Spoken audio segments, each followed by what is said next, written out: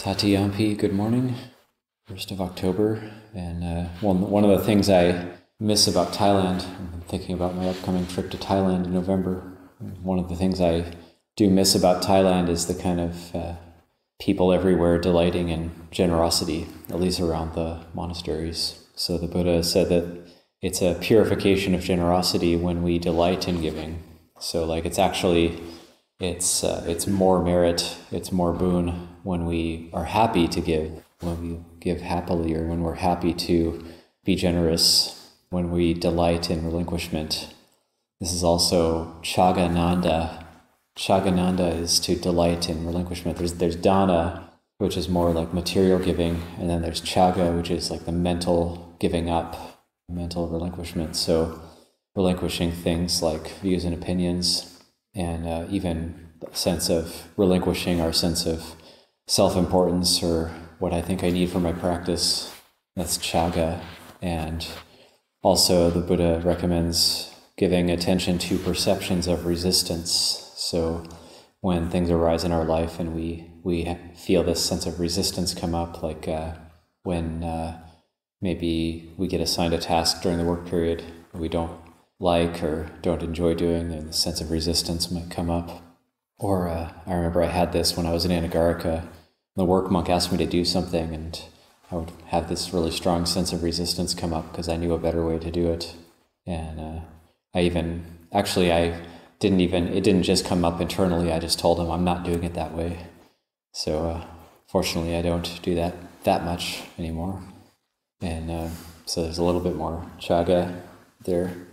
So chaga is the internal relinquishment, the giving up. It's also a form of generosity toward ourselves and others, because it's a generosity toward ourselves because we'll be happier, and it's generosity towards others because we'll be brighter and easier to be around. And so that sense of delighting in generosity. And also in life in general, we do need to develop a sense of courageousness or toughness. And it is easy to fall into childish mental states. Reminds me of, there's a talk that Luang Por Sumedho gave that was titled "Emotionally Stuck at Age 15." And so that can happen as well, acknowledging that. But then it does take, over time with practice, we develop a kind of maturity, which we do rise up out of that. And it's like when we go through the different cycles of life. So when we're children, we like to play with toys. And watch cartoons. And then as we grow up, we get tired of those toys and we want to do other things, hang out with our friends, just have as much fun as possible. And then eventually we decide we grow out of that, and then we want to maybe have a family or have a career or whatever.